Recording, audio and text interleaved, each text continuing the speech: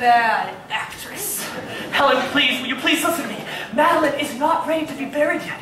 She's upstairs, resting peacefully. How fine. If she's not dead, you tell her to come down here. You tell her to come down here right now, walk up to me, and kiss me on the... Kiss you on the what? Hell! Darling! What happened to the plotting down here? Or should I say, what else? Oh boy. Helen, I think you should leave right away. I see a very, very bad situation developing here. I just want you to know one thing, Helen. You brought this on yourself. Madeline! Oh my God, what have you done? What have I done? Defended myself, that's what. You plotter. Co-conspirator.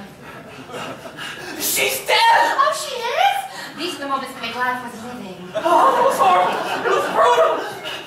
Oh, what about the police, Madeline? Do you think they heard the gunshot? Ah, the police. Big deal. What are they going to do about it? Throw me in the gas chamber? Oh, what about the neighbors? Do you think they heard a gunshot? The neighbors. In 12 years in Los Angeles, have you ever seen a neighbor?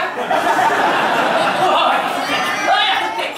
One of us has to stay rational. I am completely rational, Ernest.